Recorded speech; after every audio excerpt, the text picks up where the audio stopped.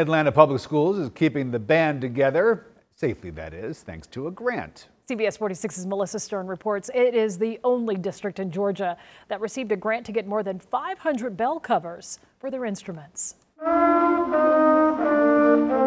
Students and teachers alike never thought weeks of virtual learning would turn into months. Especially in the beginning, it was like, how do you teach band online? But more than a year since the pandemic began, here we are. It's hard to fathom.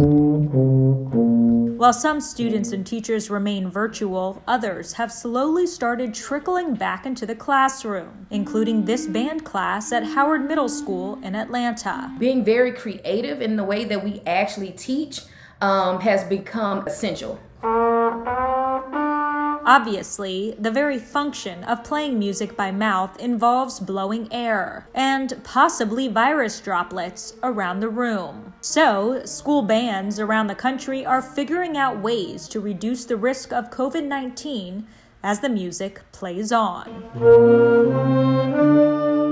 The instrument mask as well as the bell covers enables us to be able to play in person safely. 11 school districts around the country were awarded the Save the Music Foundation grant to receive bell covers funded by Sony Music Entertainment. I feel like it's good that they're exploring different options and ways so that people can play in person. Atlanta Public Schools is the only district in Georgia that received the grant, something students say makes band class a bit easier. A lot of the band instruments, they're hard to play in quarantine. Research has shown that if players wear surgical-style masks with a slit for mouthpiece and bell covers, aerosol emission is reduced between 60 and 90%. To give them, as well as their parents, that extra peace of mind, knowing that there's that extra layer of protection that is there. Melissa Stern, CBS 46 News.